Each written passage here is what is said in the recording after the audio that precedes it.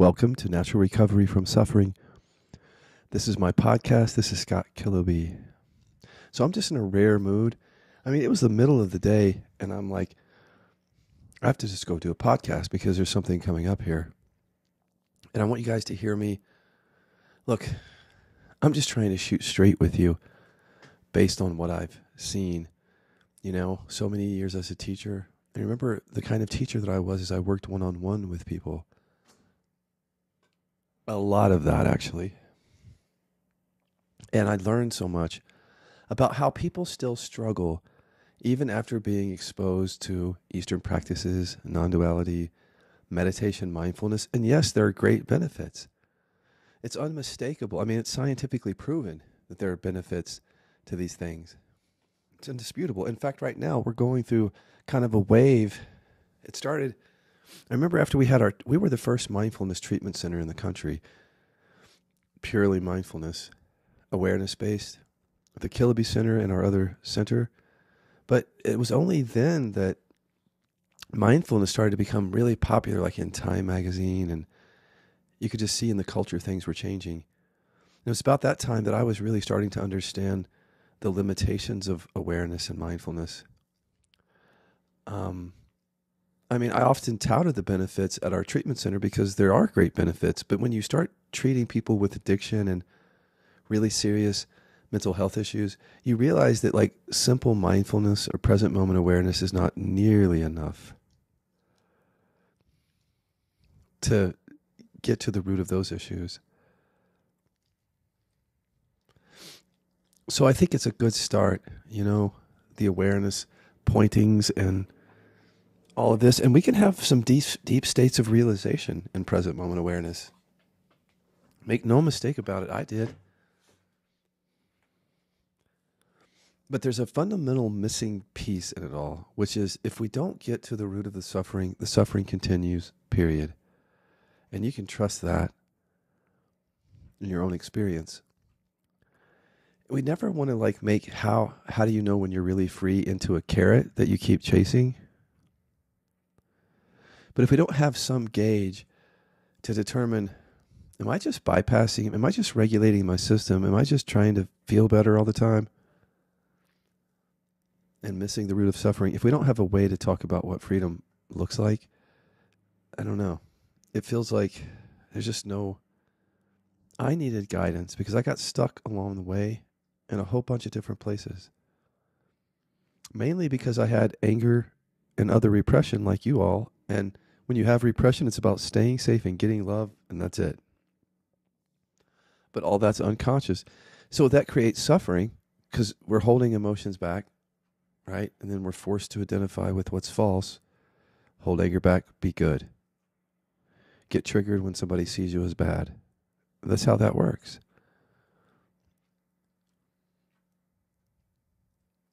If you've done the work, you can see that our identities and suffering come from emotional repression.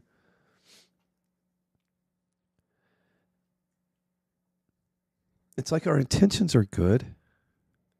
When we come to the awakening path, or the healing path, we want to be free. We want to heal. We want to awaken. But through the years, I just noticed how many people really didn't embody that kind of freedom or heal, so to speak. I mean, the numbers are in every tradition of people that I met. It's like people were looking. There were some finders in the crowd too. People who had shifts like me and teachers that I met. But the question of how do you know when you're really free always eluded me. Because when you don't know what real embodied freedom is, how could you even know that you don't really have it? How else do I say that? You can't see what you can't see. You can't know what you can't know. You can't feel or experience what you can't experience. So if you have a certain degree of freedom or presence, and you don't want to spend your life seeking, then you might just settle, I think that's what a lot of us do. We don't want to seek intensely to feel better or to go deeper or whatever because we've spent a lifetime of seeking. So if we get a little bit of peace or, we hit a plateau with a degree of presence and freedom, it's like I'm good for the most part, you know? I'm good. Some of us. And then some of us who experience that go on to be teachers and coaches and such. But what does it mean to actually end the suffering? It's the only thing I'm interested in now. Because I tried everything else.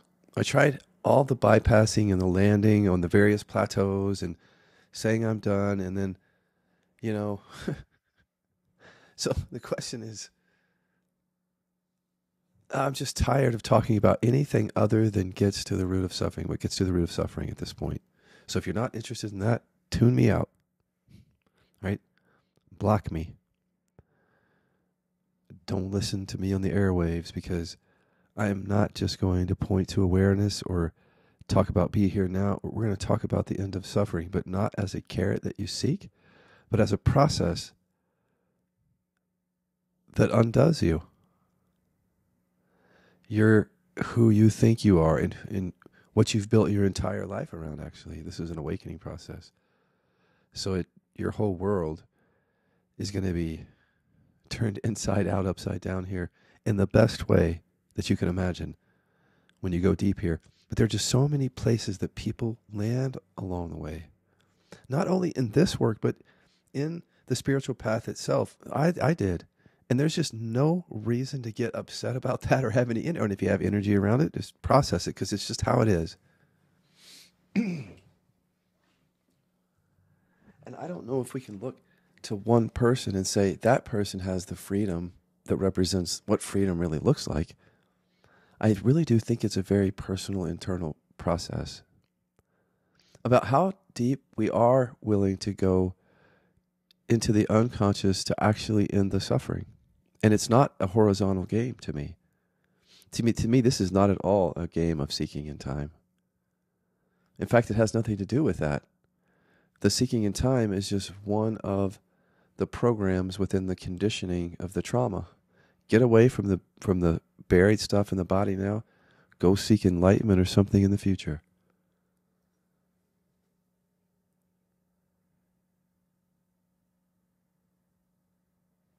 Or healing or whatever.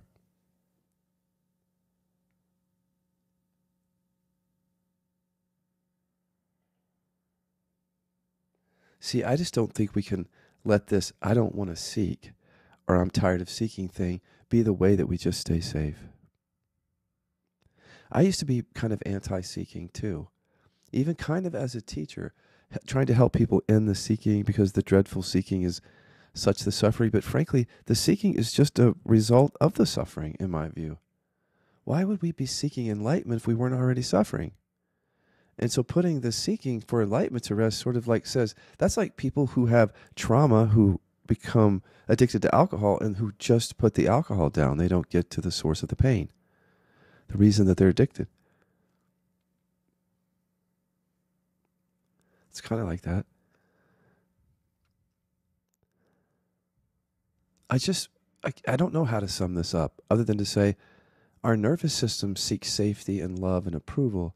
So if we can just find a place along the way that's not really the embodied freedom and just hang out there, we will, and get love and approval there also.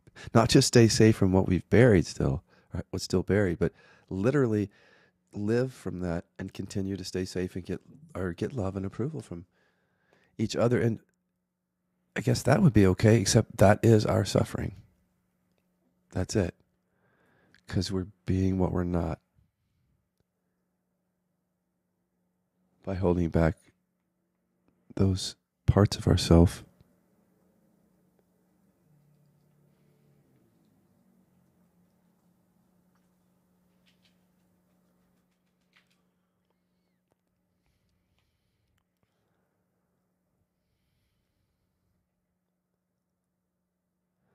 The seeking isn't the problem.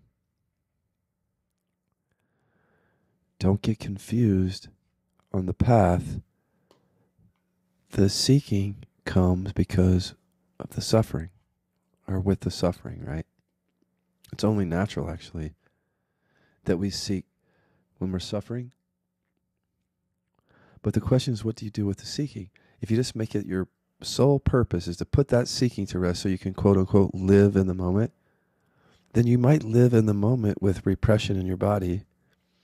And then no more seeking or not much, but then you've got some other suffering, like it turns to chronic pain or whatever. Included all because repression drives a lot of suffering, according to science. You don't want to just put the seeking to rest. I think you want to get to the root of suffering.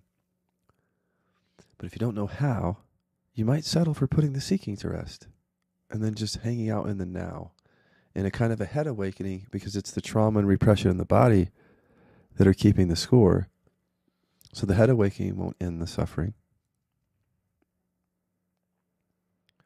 It might end some of it. Whatever you're holding in your body isn't finished with you yet. I thought I could get around it too, but you can't, because the body does keep the score. So the work that we're doing here focuses on the body and the unconscious programs there from the beginning, and includes the recognition of presence. But it's the making the unconscious conscious in the body that brings the freedom, frankly.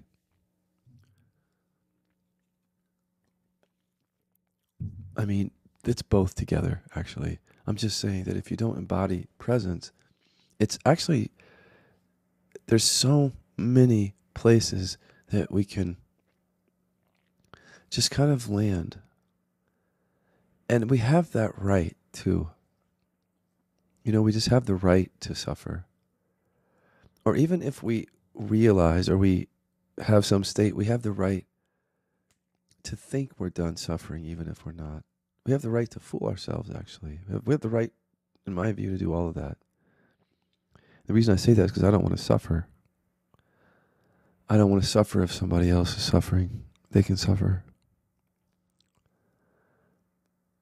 But if you're interested in ending suffering, then I just want you to tune into me going forward, because that's what I'm focused on. And nothing short of that. And it is not a time game. It has nothing to do with seeking in time. That's just what the conditioning creates. We create that seeking time story, person story, to stay safe from what we've buried, to keep the sense of separation alive, to protect ourselves from each other emotionally, to hold ourselves back with each other, and to identify with false stuff with each other and suffer. So you see, once you really, really see that the root of suffering has to be dealt with, if you want to end suffering, then you just want to get to it as soon as you can, right? You don't want to wait, because waiting to get to the root of suffering prolongs the path, prolongs the suffering, you should say. Right? Because the root of suffering, if we don't get to it, it's going to drive suffering. It's going to create more seeking, more pain, contraction, persistent conditions, chronic things, diseases, depression that doesn't lift, anxiety that's always there, relational problems that keep happening. Repression is active and ongoing. It's our trauma.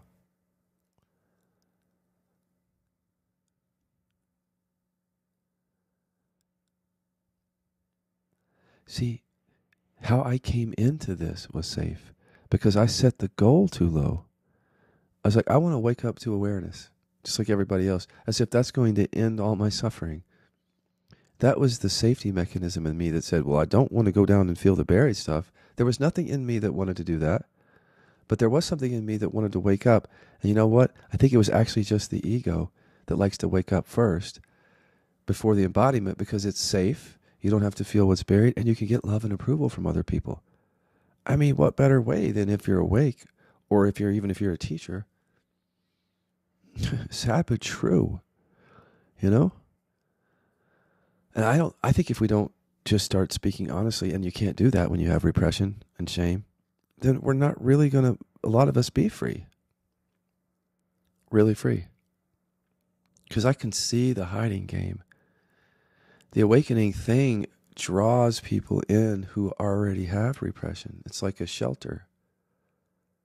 You don't have to feel your stuff, yet you can be free. No, I mean your buried stuff. See the promise of safety?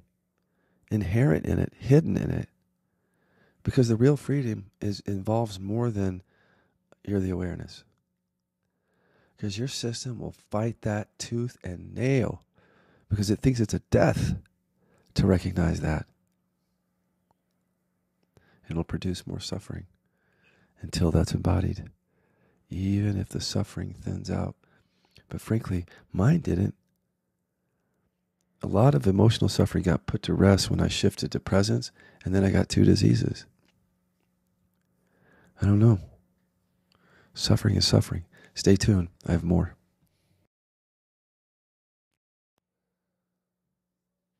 I've seen so much suffering even after people have been exposed to the practices and teachings all over the world that I just want to speak straight. At least from my perspective, I don't think I'm speaking absolute truth. So if you read that into me, that just might be a way that you're staying safe, that you don't hear it. You just like attribute it to some ego thing. But hear this, if you will.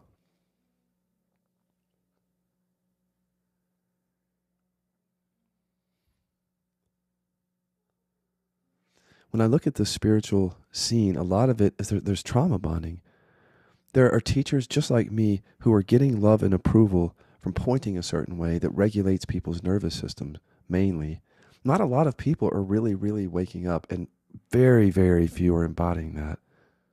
There's a lot of trauma, and it's not being recognized because it's hidden in the bodies of both the teachers and the coaches and therapists and seekers and people, all of us. And it was hidden in me too.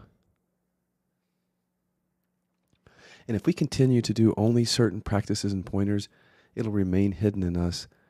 And I'm afraid that we're going to continue to get sick even after we have these states or shifts. And some of us are going to die from the diseases that come from not getting to the root of suffering. It's already happened throughout history. We just haven't been recording it and paying attention to it and studying it. We're starting to.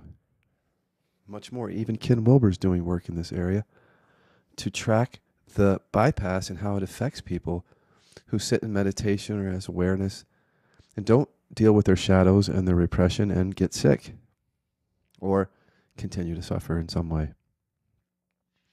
It's no longer time for quietness around the subject for me. It never was, but I mean, I was being still a little bit polite by not speaking really directly to this. But you know, what I've realized about love is that even if you say something that hurts somebody's feelings, if it's honest and true, and if it comes from the right place, it's good. Because when you do the repression work, you're not looking for people's approval anyway, or for people to think that I'm good or anything. I'm just here to convey a message.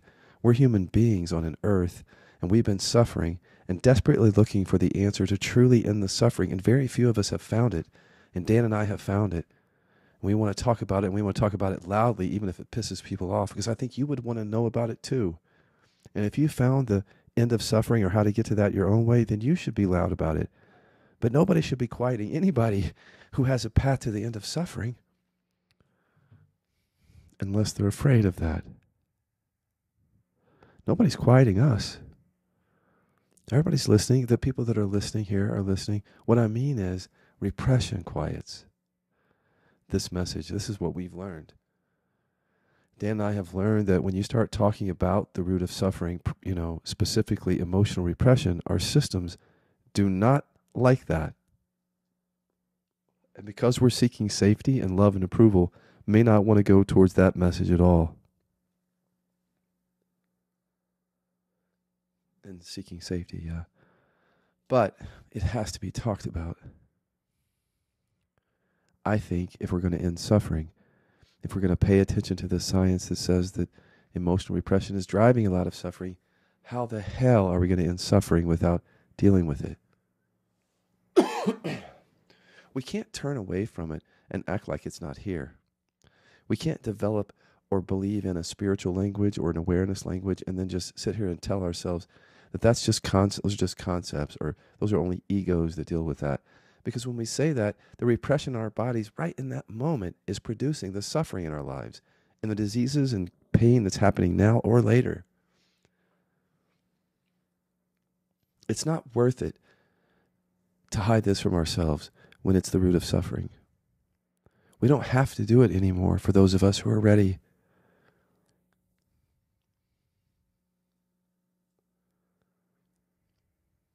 Not everybody's ready. That's not a judgment, that's a fact. Because the operating system demands that we stay safe and get love. And if we're not aware that it's demanding that, no matter what we're telling ourselves at the surface, if we're not aware that the operating system is demanding that and therefore demanding sabotage and suffering and seeking, how are we going to end those things? If we talk about it in different words, if we point away from it, if we just point to the space or the awareness in which it's happening and not to the mechanism itself that's producing it all. And that is not the stories in your mind. That is not the I thought. It is the I thought, but it's like the I programming buried in the body with the fear of anger and hurt and the shame.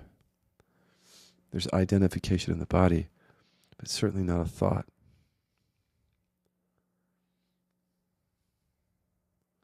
It's not a story. It's more like a mechanism of survival.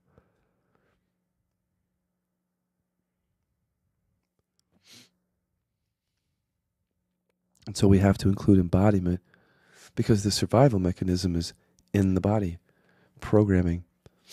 And even as we have these states of realization like I've had and so many teachers and non-teachers, it doesn't matter. See, in the end, if you're still suffering, that's what matters. I spent years in chronic pain. I woke up to awareness. The chronic pain was quieted because awareness was really big for a while. But then because the pain was coming from repression, the pain got worse and worse. It couldn't be ignored, and it couldn't even be allowed because it was so painful. Nerve pain.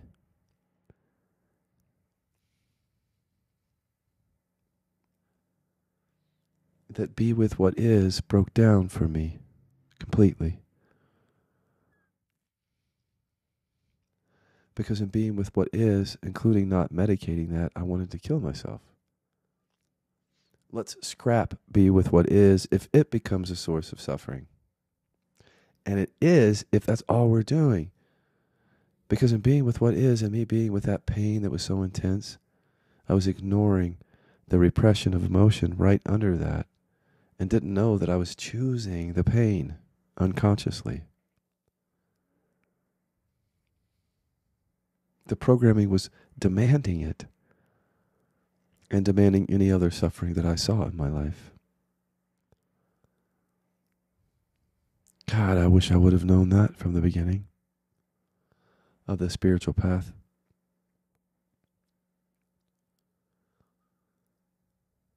That's what I was sharing with you guys in an earlier podcast. Trillion distractions from the source is that if we could be armed, well, we are. In this work, we are. So we've solved the issue. But if we could know from the beginning of an awakening path or an awareness-based practice that our suffering is being created, we are choosing it unconsciously to stay safe from what's buried. The programming is choosing it, demanding it, so that we can get love and approval from others, stay separate, deficient, and survive. That there's programming behind it, and it's in the body. And so maybe we're eager to investigate suffering early on the path, but are we eager to investigate the root of suffering early on the path? It's safer to just investigate the suffering. The suffering is produced by the repression to keep us safe from the buried emotions. And that way you'll notice that resting and being with what is actually safe compared to really being with what is. Because what is includes what's been buried. That's creating suffering. We're just not conscious to it. The buried part. Until we are. How do we know if we're conscious to the buried stuff? Well, it's the same thing as how do you know if you're really free? There's no suffering. Suffering ends. Being and being yourself takes over. Stay tuned.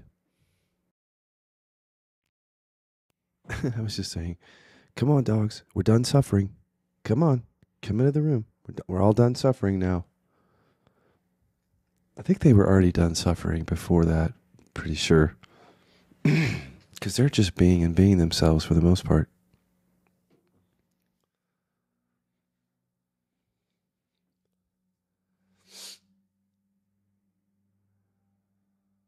So from the beginning of this path, we use this 3D repression inquiry to target the programming that's hidden in the body. You can find it in the contractions or your hardened body. It's actually tension and constriction and a sense of separation and deficiency. That's the repression. And it creates the suffering. The visible effects of it are things like stories, shadows, narratives, and like science says, disease, chronic pain, depression, anxiety, mental health issues, addiction, and so on and so forth. And once you really know that in your mind, and then you gain the context here that we have that helps you understand that this is the path and practice, and then you have the skills, there you go. Then you can discover what it means to be really free. And somewhere along the way, maybe even from the beginning, you're going to set your eyes on a target or think about it in terms of time. Seek the end of it or the results or the benefits.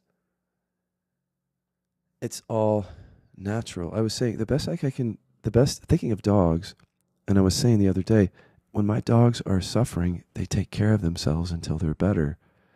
They also want to end the suffering to the extent they experience it, licking their wounds here in the now until the wound isn't there, or feeling anxious and going into a little closet by themselves.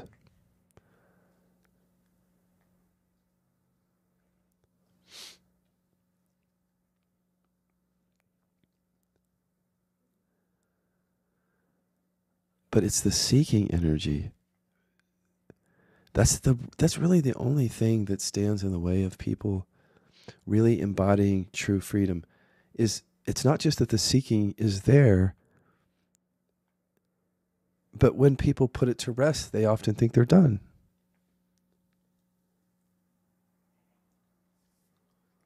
So first we're seeking something, and then we might have a shift or a state or a realization. And because the seeking for that is done, because we've recognized the awareness in which the suffering is happening, maybe less suffering because of that shift, but still suffering, we might think, okay, that's it. We have every right to think that's it, actually. But if we understand from the beginning of this path that we're driven on seeking safety and getting love, then we can pretty much bet that that's still there. If we check into our bodies, we'll find it. That as we shift, and we notice that there's suffering still there in some way, go into the body, you'll find the repression. Because the inside and out are one. And the unconscious programming in the body corresponds to suffering on the outside in our lives.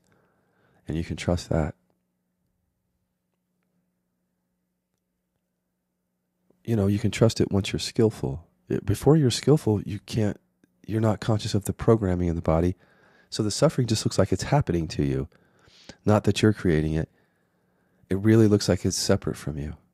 Hence the sense of separation. The shadows, the triggers create a sense that people are separate from you, and there are emotions and contraction with it in the body that makes it really feel true. When you're depressed, you feel separate from other people. That's the repression creating that sense of isolation. I mean, we're very self-protective beings emotionally. And we have a lot of ailments and conditions and disorders that have been named because we haven't named the culprit directly. Until science has recently. The core of it is the holding back of these emotions, the fear that we carry in our bodies of just being ourselves. And so we don't think we can be ourselves and survive. We learned that we can't. In childhood, you can't feel and express everything. So we're forced to identify with this false these false identities. And the seeking comes from that too. Because if you feel lacking and deficient and separate because of this trauma and repression in your body driving you in that way, then it's just natural, like my dogs, to want to end that. But if you find yourself thinking and preoccupied with it, see, that's how we stay safe. It's just let's think about it in the future. How long will this take? When will I be done? Will this go on forever? And that's a perfect way to just stay out of the body. That's what your system is creating, that. But if you don't have the right context and skill to meet it, you'll just stay safe with spirituality, as I said. You'll just try to inquire into the seeking and not see that it has this connection to the fear of being yourself, the programming of that in your body. And it drives that seeking to find yourself, so to speak.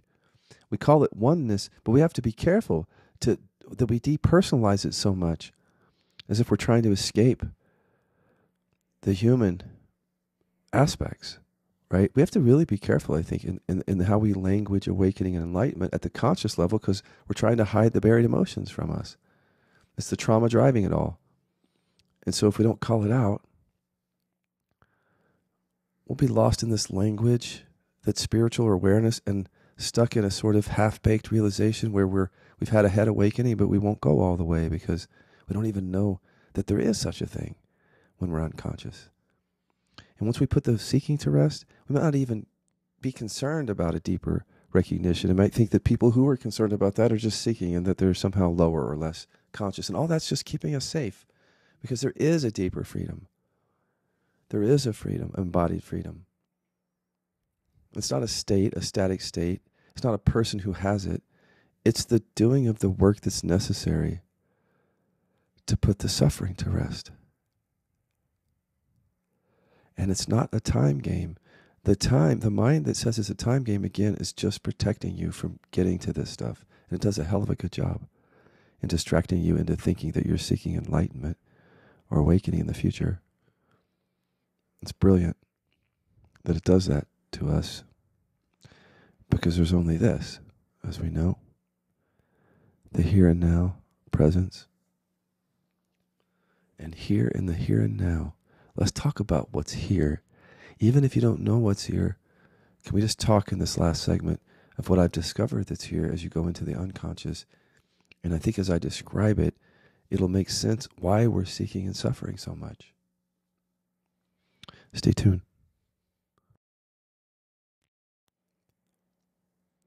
Well, one way to say it is I think a lot of us just sell ourselves short because we're afraid.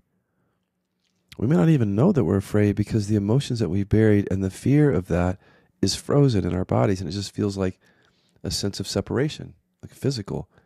And we might just rest as awareness and say that's just a sensation somewhere, or that's just chronic pain, or that's just my disease I got diagnosed with, and the sensations that go with it. But that just could be where we're storing the emotions and the fear of those emotions that are now frozen. Go read the trauma research when I say frozen. And it just feels like but see, when you wake up, then it doesn't even feel like a body, a separate body. It just feels like sensation. It's so easy to dismiss or disregard or just rest with, which is kind of dismissing it because it's not just a sensation. In awareness, the forms aren't just here for no reason. They're here because we're choosing them on some level for safety and to get love. And once we understand that, we can take the freedom, get the deepest freedom, because we can trust the body. And when we feel something with skill now, repression level skill, we can meet that sensation not just in awareness, but uncover what it has to say. So that's what I've done. And I'll just report back to you what I found in my body, and then also in the bodies of other human beings just like you, if you haven't done this work. And here's how I'm going to present it. I'm going to present it, just from presence. What does it mean to be here now? Be here now. See, we all know that the real freedom would include being here now in relationship. And we all know on some level, I think, that being here now would include being able to feel and express everything that is true for us. We might say that. We may not. But would we also say that there would be no way that we could do that with repression? That we could actually be here now in relationship or otherwise with everything that arises if some of it is buried and we don't know it because it's buried? So we really have to consider what presence is. And I think we have to look at our lives and the suffering in it, including in relationship, to know whether we're really experiencing freedom or we're just staying safe somehow on some plateau that we've landed on and we've called it freedom maybe, or we're just, maybe we're endlessly seeking to stay safe too. Maybe we haven't landed. But I really want you to think about what we know now, because I can tell you that here's what we've discovered. Right in the here and now, there's conditioning in your body that's saying no, no, no, no, no to anger or hurt. The feeling of it, the expressing of it, or sadness, fear, it's just going on in us. If there's suffering, it's going on in you. It's going on right now. A deep and unconscious fear of being yourself that you call the sense of separation and deficiency. It's what we call it in spirituality. But it's really fear frozen into a hardened body.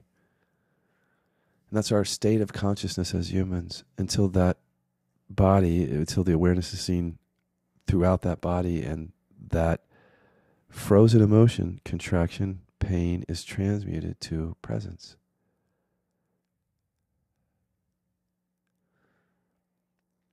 And why would you do that? Well, unless you want to suffer, you would. So if you can understand that that's what your system is doing, you just don't know it. That's what repression is. All you can see is what's visible. You can't see the repression. You can't feel it other than it's your physical body. The processes are going on below the detectable level of your awareness, even when you're resting as awareness, unless you're prompting that up into awareness, bringing the unconscious into awareness. And that takes skill, because this programming, this is well-oiled machine. This programming is deeply buried. It has served a purpose for us, a separation and survival thing.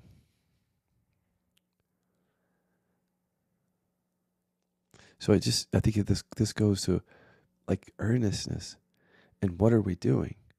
If we're coming to a healing path or awakening path, what fundamentally are we doing? Are we connecting what we're doing to science, first of all? Or are we just believing a spiritual framework?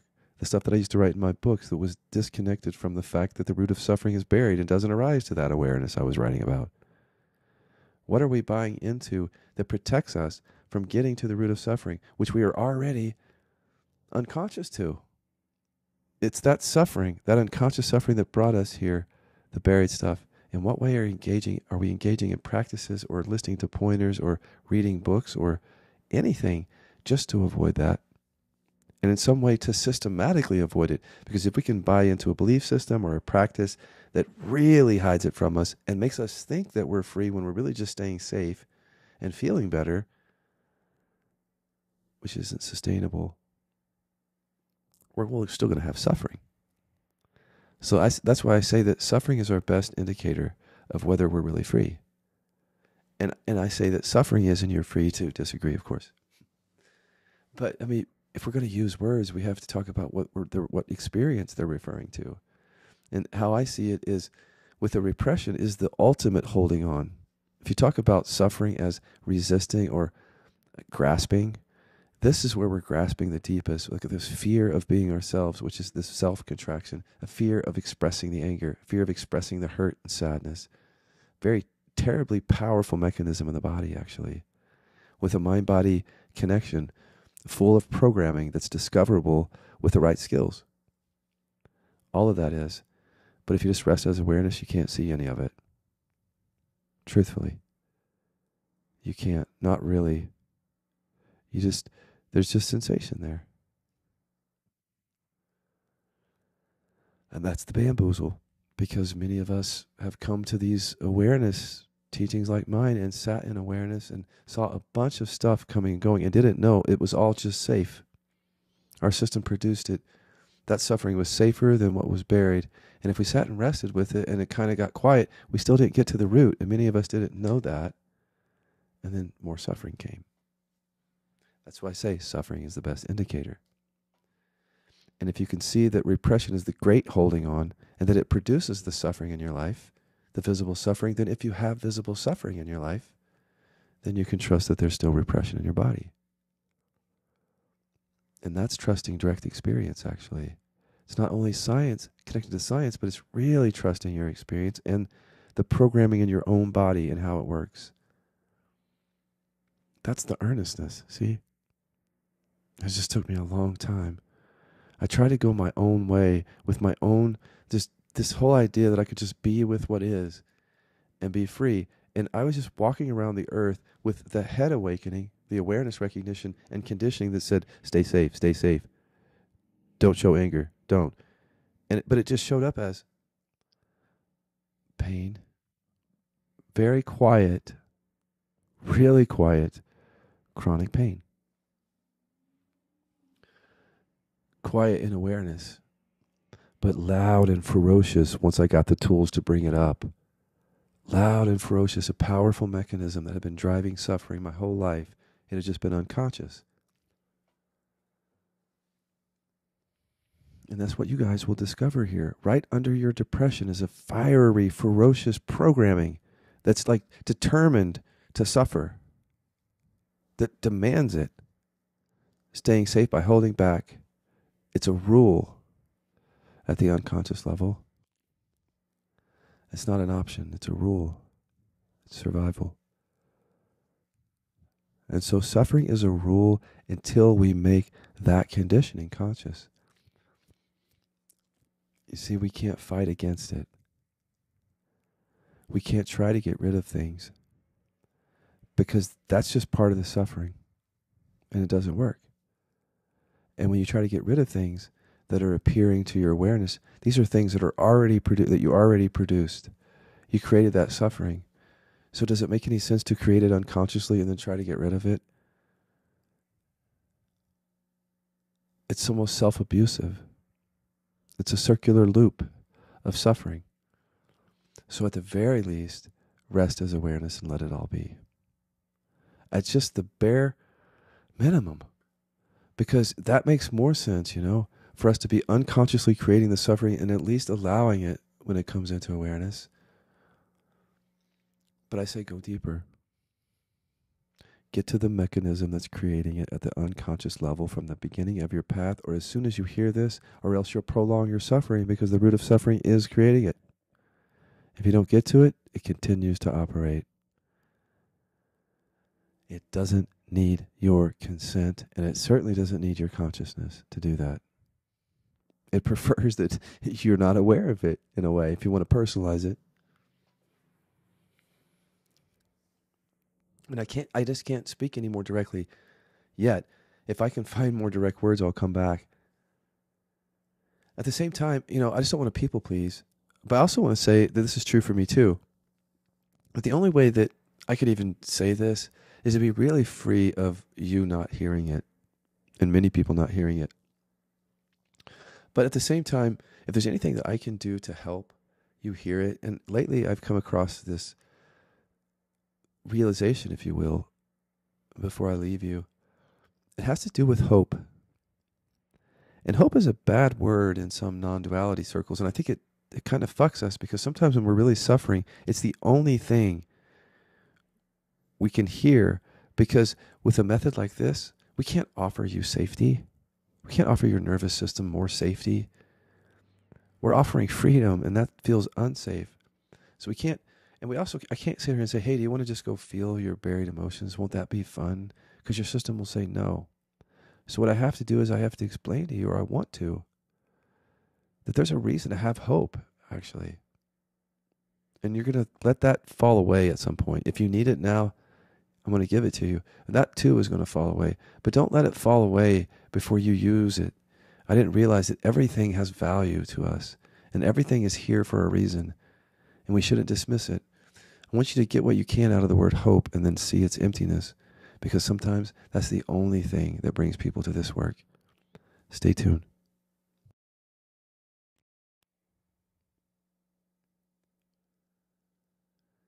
I remember meeting a teacher, a non-dual teacher, who didn't become my teacher, but I remember him saying, there's no room for hope in non-dual awareness, in present moment awareness, because it's the presence. It's presence. It's hope is future.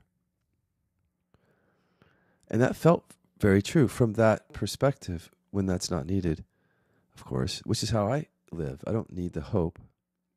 But I needed it when I had chronic pain because I had a lot of repression. And although the presence was here, the pain, see, suffering is suffering, as I said. So I couldn't just say, because it was hopeless. I had a future. It was death. I wanted to kill myself. So people who come, who are suffering, some of them, they already have a future. It's a hopeless future. And you don't want to replace their hopeless projection with a hopeful one only. You want to show them or let them see for themselves and find their real freedom. When people are suffering, they can't experience that freedom. And I frankly wasn't experiencing it when I had that chronic pain. So if you would have said to me, hey, here in this presence, there's this great freedom, I would have said, I know there's presence. I have a lot of fucking pain. That's my experience. It's not so great. You know, it's not so free when you're in a lot of pain. Nerve pain that feels like nails on a chalkboard. Constantly.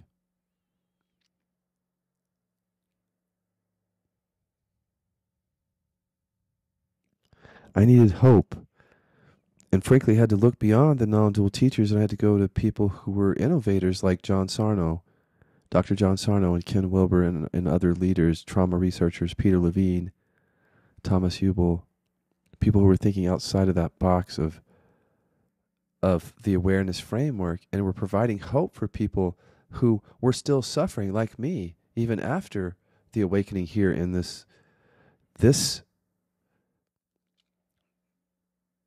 you know, there's a language game to all this. In other words, if you can have the awakening, but the language that you buy into, that it's all awareness, for example, can shut other languages out and other information out. And I finally looked over to science to get some information that I wasn't getting from my own experience of just awareness and pain, and got some hope. And then as I researched it more and found out that repression is really a driver of a lot of suffering, I went into my body and finally with skill discovered it. That hope changed my life. The hope that I got from those resources changed everything for me. It's something that presence itself couldn't do, because in presence there was just a lot of repression and pain. Sometimes we do need people, we need authority even, if it's the right authority, to help us, because we can't help ourselves. So I can't offer you safety. You've been going for that your whole life. That's why you're suffering. That's why you don't hear me pointing to presence only, or just offering only meditation that just provides safety and peace, because that doesn't get to the root of suffering. It doesn't bring the deep freedom. I've seen it. Not really. It might look like it, but how would you know what deep freedom is if you have repression? You don't know that. I just didn't know it. That embodied freedom is what I mean. Be here now, including being here now in relationship and being able to feel and express what's true. The true freedom, the flow in life, in relationship, enthusiasm, joy. That, not just presence, but the quality of presence which is embodied, which is there's a certain energetic quality to it. It's alive. It's not living from fear in the same way you were, when there's just the presence and suffering still. See, so I think it's the ending of suffering that's our indicator.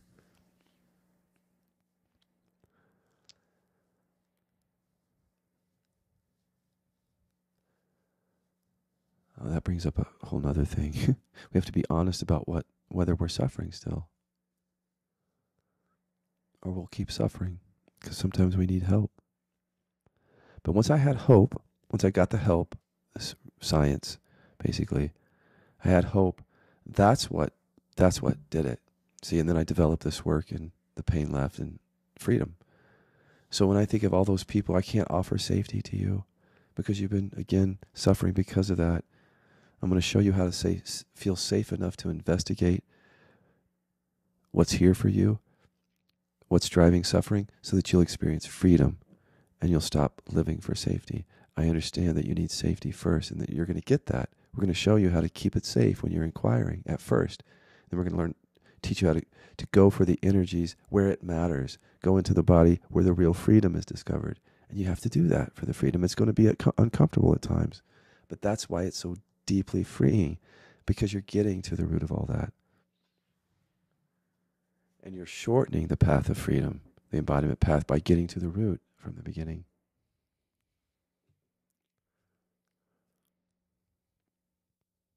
I'm trying to encourage you now and giving you hope that this energy that you've stored in your body that has created suffering, this is your life force. And this work gives it back to you. Or if you never had it, it gives it to you. It gives you yourself. You discover yourself. You don't just discover awareness or impersonal awareness. You discover what you are in that. You're an expression of that. Truthfully, those aren't just spiritual words. Those are lived and embodied when you do this work. And presence has still the flavor of you, but without the identification and suffering. You don't have to walk around and just pretend to be an awake zombie like we do when we have repression. You know what I mean?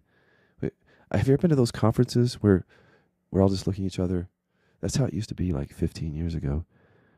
Who's the most awake? Who could just stare without blinking? It's just fear, because we're still human. You know, we can't just be space.